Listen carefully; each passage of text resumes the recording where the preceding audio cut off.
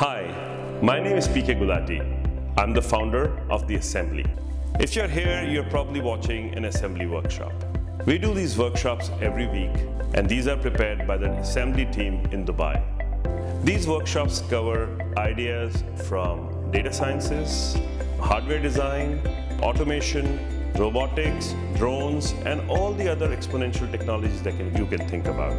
The idea is for us to learn more than what curriculum teaches us. And we are trying to bring people to start working with their own hands with these technologies which have the capacity of changing the world. So welcome to this workshop and learn more about new wonders, what you can build. Hello everyone, welcome to another workshop. My name is Adib Ahmed Siddiqui, and in this workshop we'll be using a popular RPA software called UiPath. What is an RPA? An RPA stands for Robotic Process Automation. It is automation for repetitive tasks, which is very commonly used today in big to small companies to automate repetitive tasks. So let's get started. Alright, starting with the workshop now.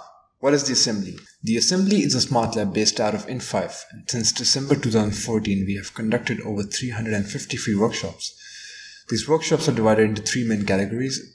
First one being the hack workshops, which include embedded systems, IoTs, hardware. It's things like Arduinos and Raspberry Pis. The second category includes code, which includes software, API projects, frameworks, web applications, desktop applications, etc. Third category being artificial intelligence, data science, machine learning, topics related to deep learning, and etc. etc. Our target audiences include mainly professionals, students, teachers, anyone in the field, anyone not in the field, anyone who's just willing to learn. These workshops focus on smart technology and practical applications. To stay in touch with us, to connect with us, follow us on our forum, members.theassembly.ae. Follow us on Facebook, The Assembly at Make Smart Things. Follow us on Twitter, Instagram, or YouTube as well. RPAs. RPA stands for Robotic Process Automation. It is a business process automation technology based on metaphorical software robots. They are also known as software robotics. It is the technology that takes the help of bots, programs that can perform repetitive tasks daily directly from a user interface. And these are fast to deploy and easy to update. Bots can be a powerful catalyst for system integrations and further process automation. Benefits include low technical barriers, no programming skills are required, accuracy. These bots are extremely accurate as compared to humans. They are always they can be online 24/7, unlike humans who can only work in shifts. That also brings in productivity, increased productivity. Cycle times are much more faster compared to manual process approaches. Reliability, they're always going on about their work. And consistency as well. They follow a set of code, a set of instructions that are given to them. They cannot move right and left from those instructions. They are supposed to follow those instructions only. Improved employee morale as well. Workers can dedicate more time engaging and in other words, work instead of repetitive tasks. In 2016, annual expenditure on RPA was $612 million. In 2019, it was $2.3 billion. This shows that there's an increased dependency and the use of RPA is ever growing. In 2022, it is expected to be $4.3 billion. We'll get to see, and it's going to grow. Alright, now talking about this workshop. In this workshop, we'll be using UiPath, which is one of the many software that are available in the market right now for RPAs. What we are going to do is we're going to try and create a shopping bot. We're calling it a shopping bot for simplicity, but for now, it's going to go over popular e-commerce sites. It's going to search for a product that we will be providing it to us. It will search for a particular product and it will get us the top three results, the names on those results, the prices on those results, and the ratings. Similarly, it will go over maybe 1 to 2 sites and it will get all those results and put it in an Excel sheet, right? Now, there are endless possibilities to what we can do with RPAs, but for now, to get started, we'll be doing this. All right, let's get started.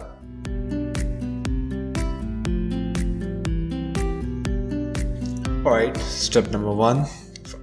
Let's assume you do not have UiPath installed on your computer. So just make a Google search, type UiPath, and go to the first link. It's uipath.com, and you go to try UiPath for free. All right. We are trying to download UiPath Studio, so sign up with your email, put in your organization name, first name, last name, country, email, and a very strong password. Okay, sign up. Now it needs to verify your email as well. So I already have my email open over here. UiPath platform, verify your email. That's it. You're registered now on the website, and we'll move over to the downloading process now. The first thing you see when you log in is the download UiPath Studio button. This is what you're going to click right now. It's going to download a file. It's going to take roughly about 1 to 2 minutes. Once it's complete, there's a simple process. All right. Once the download is complete, you need to open the file, and once you open the file, the installation process is fairly simple. It's just a next process, and it takes about 1 to 2 minutes to install, and then it should open the application itself, right? And once the application opens, you need to sign in using the details you put in on the website, all right? And then go here, and for now, for starters, let's just make a simple process, right? Start with a simple process. I'm going to call it process 1, right? This is just to get us started so that the shopping cart does not seem like a bit of a pickle, right? This is the interface. This is what we see. UiPath divides its set of functions in terms called activities. This is where you'll find most of your things over here. First of all, I'm going to open the main workflow. I'm going to open the browser and perform a Google search. All right. So drag and drop the sequence over here. I'm going to drop activity over here. Search for open browser. And you need to insert the URL over here. Again, this takes in Visual Basic syntax. So you need, if you're providing string values, they need to be inside quoted quotation marks always. So sorry about that. Yeah, I'm going to put in https google.com. Right, links fine with it. Drop in an activity over here. So what's the goal here is to okay, let's just test it out first, right? Let's try to see if google.com actually opens or not, right? Yep, that's it. So till now it works. Again, you can go around testing it at any step you want. So for me personally, I like to keep testing at every step I make. So now what I want to do is I want to perform a Google search. So what happens when you go to google.com? When you first open google.com, you click on this box over here and you search for whatever you want. You search for whatever you're looking for, right? So open google.com. I'm going to search for an activity called click. Actually, yeah, okay, let's search for click first, right? Now, UiPath has this amazing feature where you can indicate the element you want to actually search or type into or click. You can indicate the element on the browser. So I select indicate element over here. It takes me to the browser automatically, and this is where I want to click, right? So I just click over here, and now once the browser opens, so it's called a sequence because it's going in steps, right? So you're always going to understand this code you're always going to understand this process chronologically, right? Top to bottom, right? So first it opens the browser, then it clicks this box over here in the search box over there. What's next? We type. So there's another activity called type into. I'm just going to select this over here. Again, I can indicate the element inside the browser again. Similarly, like I said, this click wasn't important over here, but just for demonstration purposes, I decided to put over here. But Even if you don't put the click over here, UiPath will automatically be able to decide where you want to type. So you indicate the element. This is where you want to type. What do I want to type? So suppose I want to type the assembly, Dubai. All right. This is what I want to search. All right. And how do you move forward in Google search? You press enter, or you can just click this button over here, Google search. So for now, we'll just put in the we'll click the Google search button. Again, I look for the activity and indicate element. This is what I want to click, right? And that's it, right? Now let's run this and hope it works, right? Opens the browser again, searches for the assembly Dubai, entered, right? Okay, not exactly what you were looking for, but it works, right? That's a goal for now. All right. So what I'm going to do is I'm going to delete this activity now, and I'm going to move forward with our actual workshop, right? All right, moving on with the actual workshop. First of all, what I want to do is I want to open a new process over here, a new sequence, and I'm going to call this our shopping bot, right? Bot. That's what we're going to call it, right? So it opens it in a new window, and step number one, we're going to take user input. All right, let me just walk you through the steps you want, all right? Like all the steps you want. Actually, you know what? I'll open my notepad over here and I'll just write the steps you want over here. Step number one, get user input, all right? Get user input. Step number two, open browser. Step number three, open Amazon.ae. Amazon.ae and perform search, all right?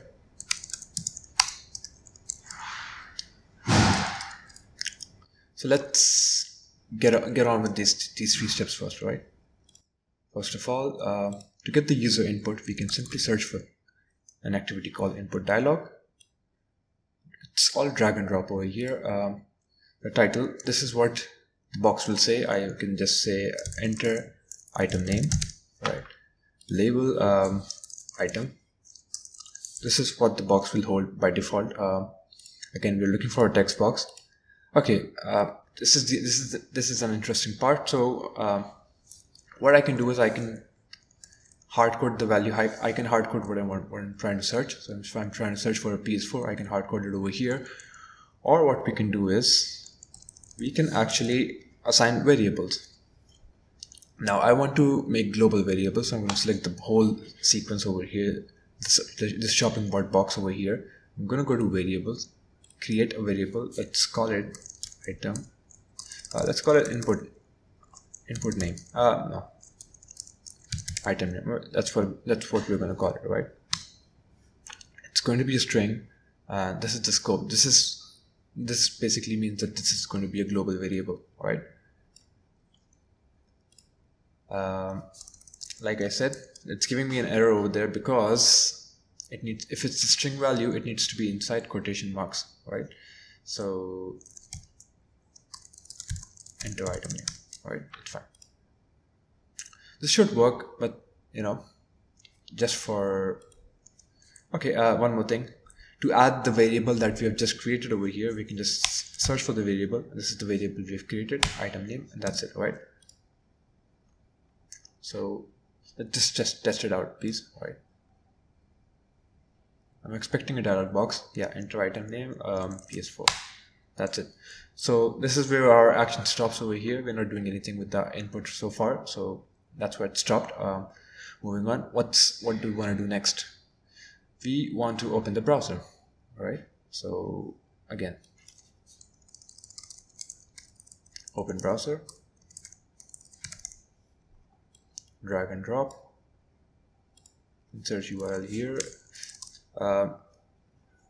It's good practice to just open the browser and directly copy the URL instead of manually entering it. All right, so just copy it over here, put it inside quotation marks. Do not forget that, please. That's it. Browser is going to open now. What do we do here? We are going to search for the box. We're going to enter stuff over here, right? So drop an activity here. You can search over here, type into.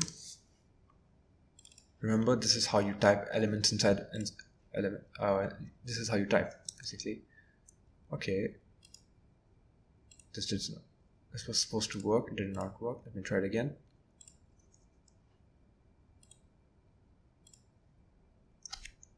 Okay. This brings me to a very important part. Right. So the browser I'm trying to use is Chrome. All right.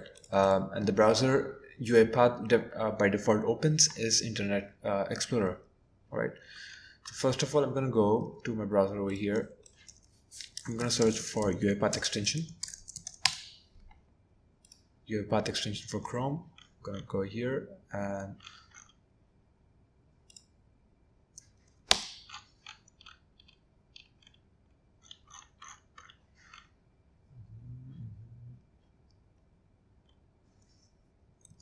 okay, go to Home, Tools. Okay, go to Home, go to Tools. This is how you install the extension for the browser, right?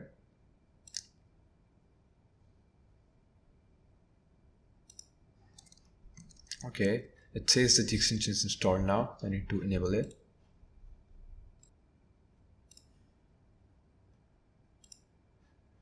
UiPath.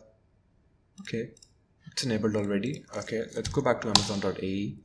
Let's continue with what you were actually doing. I'm gonna come here. This time, hopefully, when I try to type into something, it actually lets me select. Type into, indicate element inside the browser. Okay, it's working now. What are we trying to search? Now here we are going to put in this value over here, item name, right?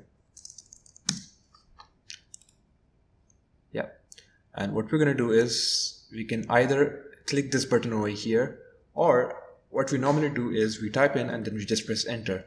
And for that, I'm just going to add in a plus over here, quotation marks, and then I tend to forget this. That's why I had it already copied over here. So what this will do is this will just assume that you have pressed the enter key. K stands for key, enter stands for the enter key, right? Do you want to test it out? Okay, before we actually test it out, since we changed our browser, we can just, to change our browser, we press open browser over here, we go to browser type and we select Chrome. All right, that's it. It's good practice to close the browser before you actually run the project again, because it's going to open the browser again in another window. All right, let's play. What are we expecting? It wants the item name. I'm going to press. It's going to type PS4. It opens Amazon.ae. I'm going to see a type in the box now. PS4. Enter. All right, that's it. So we are done with most of the introductory part. What we're going to do now is we want this to get this name, get this price, get this rating, and put it inside an Excel sheet. All right.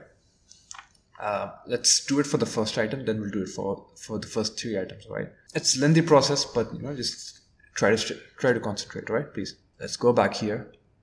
Now, going top to bottom, the browser is open now. What do we want to do next? We want to get the first item. So you search for this box activity called get text, and again you can indicate it. You just go here and you have to make sure that you select the first item. All right, like you just select you select exactly what you need. So what I can see is it's trying to select the rating over here as well, but now I'm going to go only for the title. All right, gonna select the title. Actually, for now we'll try to take baby steps. All right. So you get this item over here and you want to assign it to a variable. So I'm going to declare another variable. Again, I'm going to declare it in the global scope and not only inside the browser. I'm going to select the shopping bot over here. I'm going to call this variable. Let's call it item 1, item, let's just call it item, right? Again, I'm also going to declare price right now, and I'm going to declare the rating as well, right? This is for future. For now, what we need is the item name only, just the item only, right? So I have declared a variable called item, which is going to get this name over here and store it, right? So what I want to do is I'm going to select this over here, and I'm going to assign this to item, right?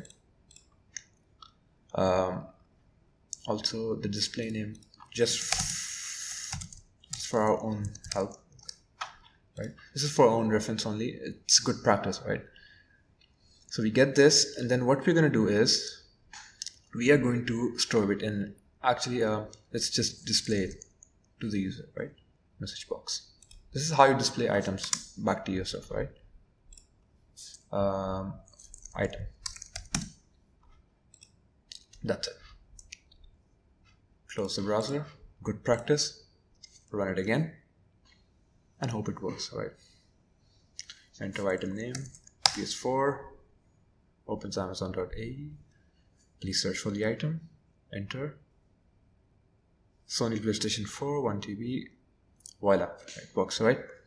That's the first thing I wanted to do, right? Okay, let's see if we can get the rating as well, all right? Or the price. Let's start with the price. So similarly, I'm going to add another box over here. Get text. Get text. What do we want? The price, right? Remember, we already declared these variables, right? Over here. That's why. Indicate element inside the browser. I can select the whole thing, or I can select just the value, right? I'm always going to try selecting the value only, right? But it depends on website to website. Sometimes it all depends on how the value has been put over there, and sometimes it's been put together, sometimes it's been put in like. So over here you can see there's a different font, so it suggests that these values were stored as different kinds of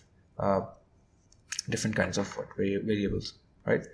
So what we're going to do, again, we took the price now, so I can display the item, I can do an addition over here, and I can put the price, right? I can also add in a space over here, all right? Say, I forgot to close the browser, but it should still work. Amazon.ae, search for PS4. Yeah, did you get the price? You got the price. Got it without the AED, but that's fine for now. All right. Okay, moving on. Let's go back here and see if we can store these variables in an Excel sheet, right? So I'm going to close this for now. You can see there's an Excel application scope over here on the left. If you can't find it over here, just search it, right? Excel application scope, drag and drop. Okay, where do I want it? I can put it over here. What's next? So a workbook path, you just need to provide the path of a workbook. If the workbook does not exist, it will make the workbook for you. But what I'll do is I already have a workbook called shopping over here. It's this one. I'm going to go to properties, and I'm just going to copy this, right? Again, inside text. What comes next? The name of the workbook itself. It's called shopping.xlsv, right? XLX, my bad, right?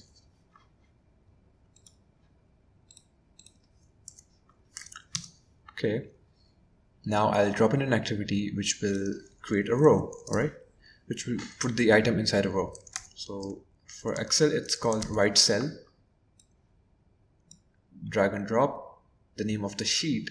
So if I open my sheet right now, if I open my Excel right now, right, I was testing it out, all right.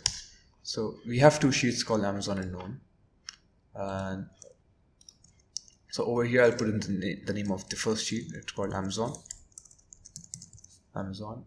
This is where the row. This is where the item will go. A1. It will go over here in cell A1. The value. What did we get? The name of the first item. It's called item. That's the variable. Copy paste. Okay. Just press Ctrl C and Ctrl V, and it pasted this. It duplicated this activity over here. All right. Again, same sheet, but different cell. It's B1 now. I want the price over here. Press the price. Right. This should work. I'm going to close it. Actually, I'll leave it open. It doesn't matter. I'm going to close the browser. Okay. Open the browser. PS4. Open the browser. Search for the item. Get the first item. Okay. Once the activity is complete, this will highlight, right? So I'm going to check my Excel right now. Okay. I do not see the item over here. Let's see what went wrong. All right. We know that the price and item name are fine because we tested it out before using the message box. So we just want to see why this sheet is not able to take it. Okay, I can actually see my mistake over here. This extension does not seem right to me. It's supposed to be XLSX, right? I think I'm going to try it again now. Hopefully this works. PS4, I think all's good now. It seemed like an obvious mistake to me. PS4, oh, okay. Amazon, thank you. Okay, that's the name of the item and that's the price, right? What we're going to do is now we will see if you can get the first three items, right? So what comes to your mind when I say, actually I'll just say it now, all right? What I'm going to do is I'm going to create a while loop, all right? I'm going to create a while loop. Again, yes, UiPath allows you to create while loops. It allows you to put conditional statements like if and else. It also lets you put in switch cases. So I'm going to try using all three of them somehow while trying to explain this workshop to you, right? So I come back here. Okay, so what we're going to do here is I'm going to put in a while loop over here. Actually, I'm going to delete this from here and I'm going to delete this from here. All right, you'll see why. All right, so I'm going to search for the item. Now I'll create a while loop over here. All right, create a while loop. The condition is while counter is less than 4. All right. Now it gives you an error because we do not have a variable called counter for now. So I'm going to go to shopping bot. Actually, I'm going to go to open browser. I'm going to declare the variable counter. This is an integer. Value by default is 1, right? We will set it to 1 because we want to put in values over here in ranges and this does not have 0. So that's it. So as long as counter is is less than 4, keep executing. So again, this is the body. We put in the get text boxes again. I put in 3 boxes. 1, 2, 3. Okay, 3 boxes for 3 different elements. You go to Amazon.ae, select the first price. Not the first price, the first item. Go to the second box, we'll select the price now. And third element is the rating, right? It's a little more complicated than that. When I say complicated, what I mean is this will not always be the case. If you're trying to search for a different item, sometimes it may give you an ad over there in the box. So it is not searching by location name. It's actually searching by the location name. It is not searching by the first item over here. There is no definite order to this, to how Amazon displays these results to you. Similarly, the order might change for Noon. The order might change for Alibaba. whatever. All right. So for now, I'm trying to keep it simple. All right. We'll see if we have time to cover up a different search result. All right. So for now, this is it. Again, going back to our practices over here. First one, this is the name. Second one, this is the price. Third one being the rating, right?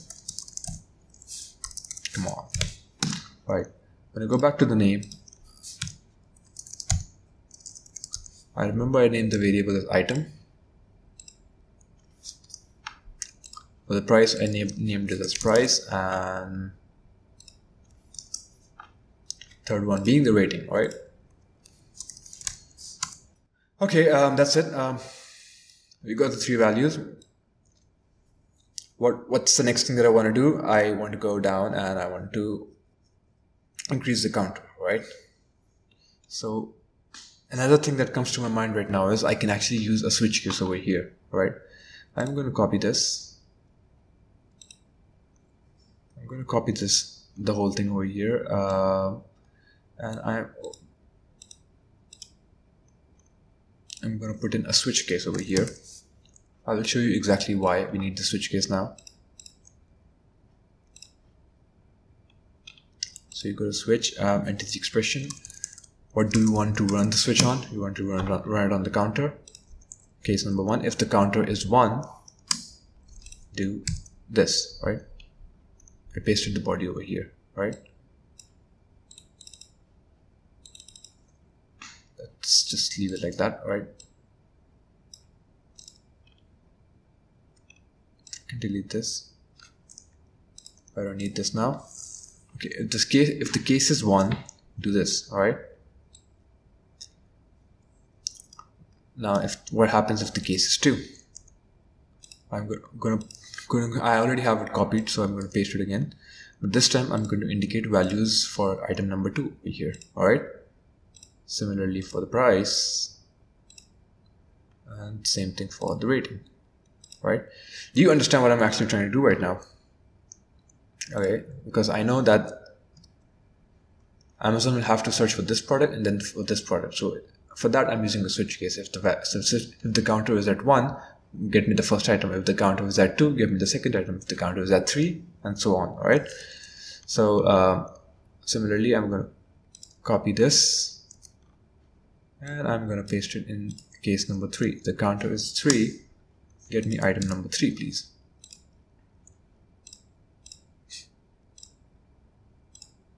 Okay, for the price and the rating. Please work. All right, good. Now this all stays the same because it all needs to stay the same, right? So once the switch is over, remember it's all inside a while loop. So at the end of the while loop, I want to make sure that my counter is actually getting iterated, all right? So I'll add in a value over here. It's called assign. So what assign does is, for the value for the variable counter, I want you to add one. I want you to iterate it by one value, right? Add one number to it, right? Increase the counter by 1. That's how you do it, right? I don't think ++ works. Yeah. So we're used to ++, but yeah, this is how you're going to do it. This is how you increase the counter. And this is going to run how many times? 1. It's going to start at 1, 2, 3, 4. So it's going to run 3 times. And once it's done, it's going to move on and go to this one over here. So Amazon item price, right? Now what I'm thinking is a while loop. It goes on, goes on, goes on. But when it comes to this application scope over here, it will only run once, right? So what I want to do is I'm going to copy this application scope and I'm going to put it inside the while loop as well. I'm going to put it over here, right?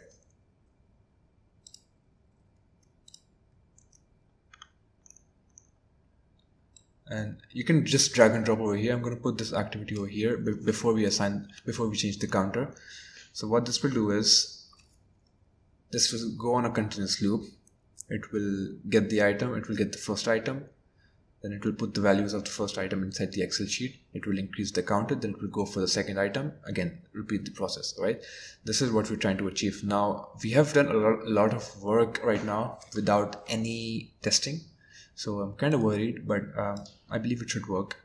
Okay, over here, what we want to do is, it's not always going to be A1. I'm just going to erase the 1. I'm going to add in the counter over here. And I'm going to, because my counter is an integer and this is expecting a string value, we can use the function toString. It's a default Visual Basic function. Yeah, that should do it. Similarly for B plus counter dot toString, right? We have the price, we have the, now we need the rating as well. Counter C. Variable is rating. Okay, if all is well, this should work. Increase the counter. I don't need the scope anymore, so you're done. Okay, I'm actually a little nervous before running it, but I know it should work. We have worked so hard for it, right? So let's just go and run it. Ask me for the item. For test, till now I'm going to keep my search result the same. I'm always going to search for PS4 because I know it's not going to be able to find all the other items. Okay, it's done. Thank you. So what happened is we got all 3 items over here. We got the names, we got the prices, and we got the ratings. Let's see if it matches what we're seeing in the browser. So 1629, sorry, 1629. Okay, 76. This is not 76. 1457. Okay, it went for the second item. Again, so you see what happened over here. When you search for the item, the layout changed over here. That's why because when we actually put the values over there, this was in this position. So this is a little complicated. I'll see if I can cover it by the end of this workshop. But for now, what our goal was to get the first 3 items we see and bring them over here. And so far, in a way, it has worked. Okay, let's see if we can do the same for noon.com, right? We'll go to our shopping bot over here. We will scroll down. Actually, I can just close this over here. I'm going to copy it. I'm going to paste it. Now, you've probably already guessed what I'm going to do next. I can hard code it, but no. I'm going to go search for noon.com, copy this value, and paste it over here, and enclose it inside exclamation marks. Same thing, enter the item name, but this time we're going to select a different element. We want to type over here. Yeah, it should work. Counter is less than 4. Okay, things change a lot when the website itself changes. So we're still searching for PS4, right? Open up. Okay, it's not right. Case number 1. Indicate the element. This is the element that we want. All right. Indicate the price. Here's our price. And indicate the rating. Okay, what I noticed right now is that not all items over here have ratings. So when I'm trying to select a rating over here, this is not going to work. So let's select the rating for the first one for now. What I'm going to do is, when the browser opens, I am going to add in another option. I'm going to add in a click, and what I'm going to do is I'm going to just click over here so that it selects at least, there's some rating to show over here. So indicate the element and press halfway through, right? This will work, hopefully. Yeah, let's just try it now. Okay, get the item, get the price. I'm going to press it right now so that I can select the item properly. Case number 2, you select the item, you select item number 2, you select the price, and you select the rating. Similarly for item number 3,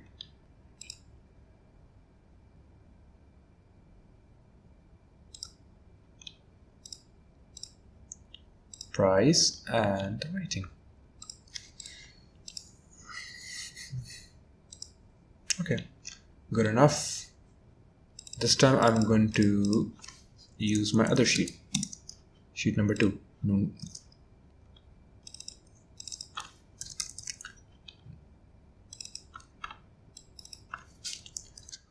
Okay, I think so far so good. This should work, hopefully. All right. Now you remember that the counter value, I declared it, like for the counter variable, I made sure that it wasn't a global variable. I'm just going to go back and check it, because what I'm realizing right now is if the counter variable is a global variable, by the end of this Amazon function, the counter variable is going to be at 4 or 3. It's going to be at 3, right? So I want to make sure that it goes back to 0. What I can simply do is I can just go here and go to counter. Okay, I can just put in another assign function over here. Counter is equal to 1, right? Default, right? Similarly, I'll do the same for the next one.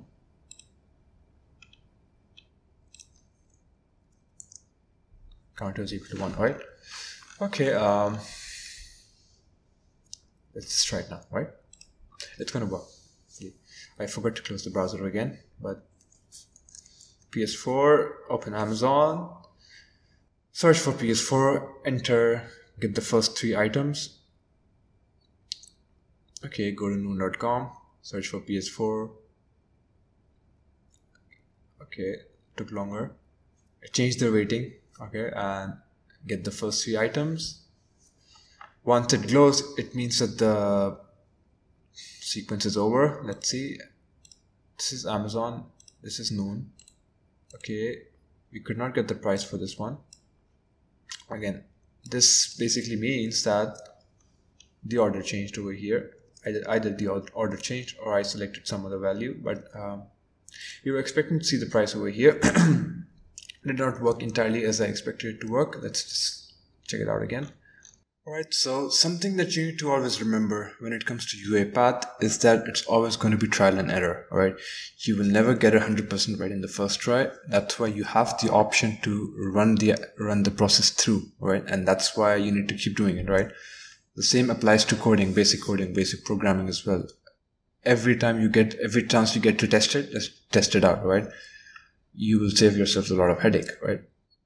And so what happened here was when I searched for the price over here, it did not give me 1199. Instead, it gave me some other value that I can't even see right now, right? So what we'll do is I'm going to go back over here. I'm going to go to my price for case number 1 for noon. Yeah, noon's over here. I'm going to go over here to case number 1. I'm going to go to the price. Indicate the price, and I'm going to just to reconfirm, I'm going to select the name again as well. Rating is fine. Let's run it through. Hope it works, right?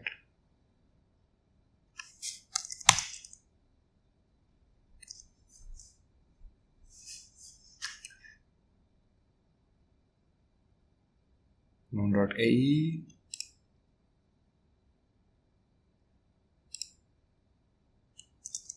Okay, got the price fine this time around, so 1199. Okay, that's it from the workshop for now. I also want to cover something else, but I don't think we have the time for it right now. Because what I want to cover in the future is that the search result changes. All right, right now if I search for a different item, the layout will change very dramatically. Okay, it stays the same over here but for Amazon, sometimes there might be an ad over there in the same place. And what UiPath does is it's searching for the item in that particular place. It's not searching for that. There's no definite order to the way Amazon or Noon arranges their items on the website. That's why if I search for a different item, this might not work at all, right? But what we've learned today is we've learned how to open the browser. First of all, how to take input from the user, how to actually open the browser, how to configure Chrome to work with this UiPath. We have seen how counters can be applied over here. We have seen how we can type a search into a browser. We have also seen how we are using while loops over here, how we can use switch cases. Case number 1, 2, 3, you can put like 30 different cases over here, and how you can iterate over, how you can take one item, and write it to an Excel sheet over here.